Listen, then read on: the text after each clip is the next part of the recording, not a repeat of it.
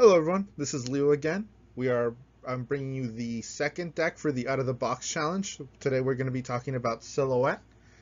Kat would be doing this, but we had some issues come up, so I'll be doing the deck list, or the deck profile for this for him. He will be playing in the game on Friday, so don't worry about that. We will still get that game done for you guys.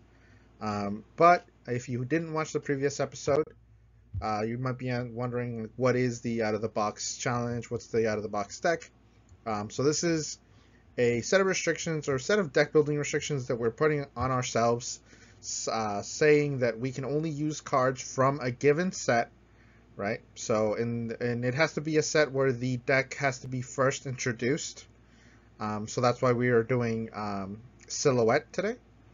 We're allowed to use the cards in the set for that nation. And we're allowed to use the triggers and the perfect guards from a trial deck. That means we do not use the nation OT.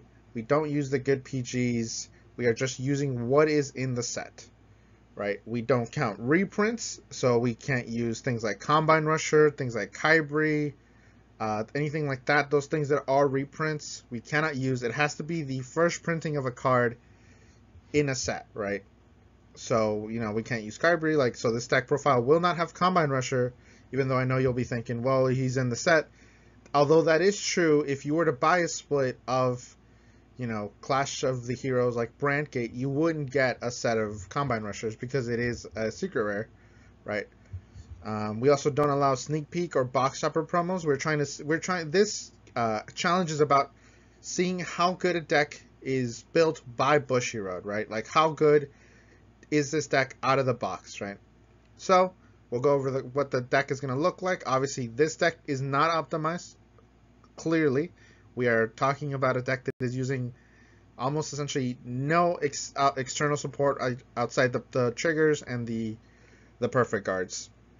So we'll start off with the ride line. So for Silhouette, there's no real need to run more than what is just the ride line, because the grade 1 and the grade 2 don't really have rearguard effects.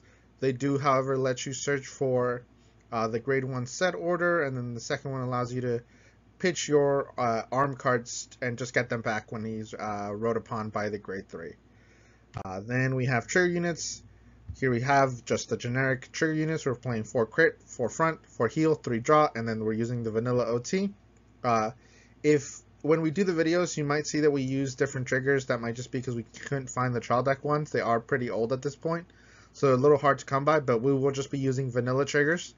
No effect, anything like that. As long as it's a vanilla front, a vanilla crit, a vanilla heal, vanilla draw, you're good to do this challenge. And obviously, just a vanilla OT, because we don't want the game to be determined by one of the effect OTs, right? We're trying to see what the deck can do, not what the over trigger can do. So we still allowed the vanilla one.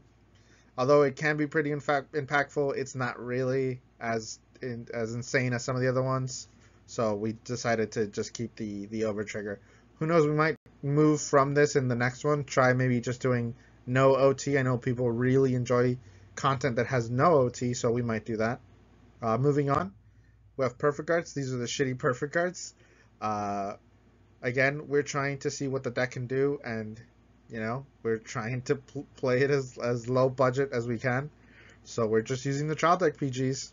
None of that good ones, right? Because if you can't afford them or something like that, the reason we chose to use the trial deck PGs is because you can just go buy a trial deck and you can just have these cards available for you at all times, right? You're not putting this in like your competitive deck. These is just a little challenge for us. Then we have 4 Bustling Mechanic Rodney. I think he's pretty good. If you have a Vanguard attached this turn, he gets +10. You might be wondering what is attached. We'll get to that when we get to the grade 3 Silhouette. But he will restand at the end of the battle. Your Vanguard with Silhouette in its card name attack a grade 3 or greater Vanguard if your front row has no rear guards.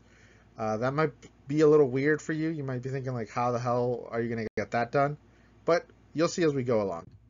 Then we have Machinery's Factory, who in the order zone has 2 effects. The first one being you can rest it to like a top 7, choose an arms card from among them, reveal it, put it into your hand if your drop has a card with the same name, and if you discard it if your drop does not. And then if you put a card into your hand, you have to put this card into soul.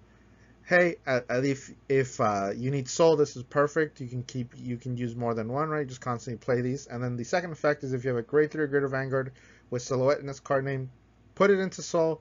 Choose up to 2 cards with armed arms in their different card names from your drop. Call them to open rear guard.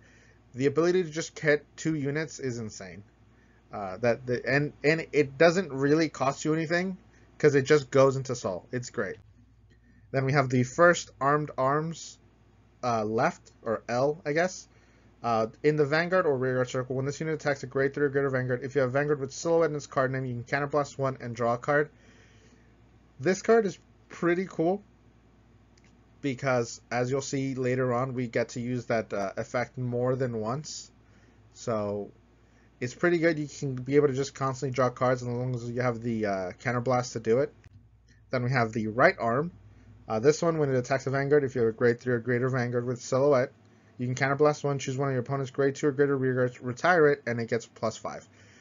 Having access to removal is pretty good, although this one's not as great. I do believe in the future the way they're going to power up this deck is by giving Silhouette different arms, right? Obviously, right now we just have left and right, but in the future we might have, much more interesting effects, right? So, but for right now, these are the only 2 armed arm cards we have.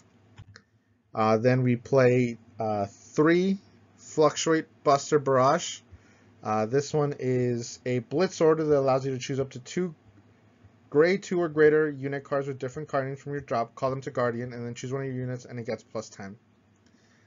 This card, I believe, is going to be much better in a deck like Ava, where your grade 2 and graders have a lot of shield. But in this one, the cool thing is that you get to call back your arms, right? You're going to be constantly cycling through these arms because they're going to try and retire them. So you keep recycling them for shield. You'll essentially get a 20k shield from this. Pretty good.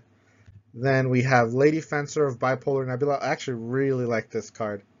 So when she attacks, if your drop zone has a blitz order, you can Soul Blast 1 and she gets +10 until the end of the battle.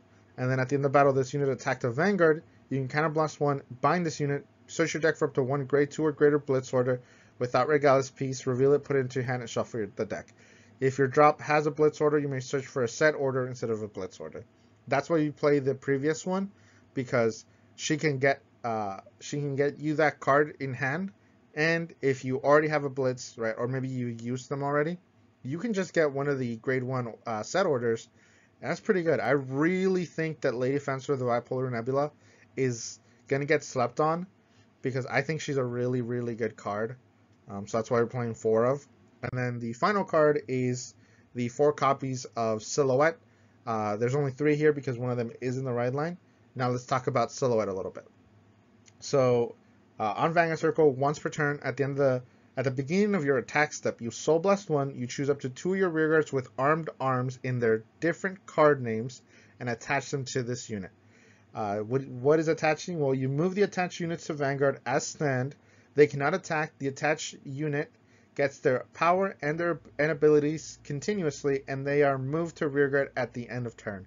So you'll want to have your left and right arm available, and then they'll get attached, and that's why the units themselves had Van rear abilities, because when they get moved to Van, Silhouette gains those abilities, and that's why it puts Van on the card, right? Because if you read their effects, it says that they need to have a grade 3 or greater Vanguard with Silhouette in their card name, and that's impossible because if they were to be the Vanguard, it couldn't be Silhouette, right? So you get an insane amount of power because he gains their power. He becomes a 33k body just off of that ability. And then if you Persona Ride, those units get to keep the Persona Ride. So he becomes a 63k attacker. All right. I believe in the optimized list of this, you'll definitely be playing 8 crit 3 front because getting a front is incredible. You get the same effect as a Persona Ride, but being able to pressure your opponent with almost an unguardable attack. They're going to have to use perfect guards, or they're going to have to have enough shield. When it's at 33 without Persona Ride and without a front, That's more than one of the effect front triggers. That's a lot of guard that they're going to have to throw down. That's just the base power. If you're on Persona right turn, that's 63k. That is an insane amount of power. That is literally perfect guard or die, right? So I actually really like his effect. It's pretty cool. I'm excited to see what they do in the future for arms. I want to see maybe they do some more interesting. Maybe he gets something like guard restriction. Maybe he gets something like a critical. If he can get a critical, that would be insane. Maybe an arm that has like maybe no power, or maybe it has like 5k, but it can gain a crit when it is attached to a Vanguard, right? So it would have no abilities on rearguard, but it would be really strong on Vanguard. And then his second effect, which is why I think he's so good, is that he gives you access to 4 attacks. Is that at the end of the battle, this unit attacked, you choose up to one of the units that's attached to this unit and move it to an open rearguard circle as stand.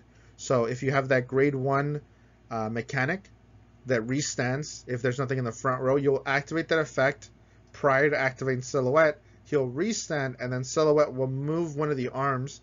Optimally, you want to move the one that draws you a card. You'll move that one to the rearguard, and you have a 4th attack. That's insane, right? But with that, we end our second episode of the Out of the Box challenge. So next episode, we'll have the match between Out of the Box Vermilion and Out of the Box Silhouette. I'm really excited to test these decks out. I love doing deck building challenges because it makes you have to think differently, right? I feel like people in Vanguard really have a constrictive mindset of like, no, we have to only follow what the meta is, and since Japan's already played these cards, they know what's best, and it kind of gets us into this mindset of never trying things. So that's what we're trying to do with this series, maybe give you a different perspective on stuff, see what you think. Like obviously I've discovered a lot of new cards. We have a series here on the channel talking about cards that you might not consider. You might think, oh, this is just like common bulk or rare bulk that could do something in your deck. But with that, I will leave you all, and I'll see you on Friday.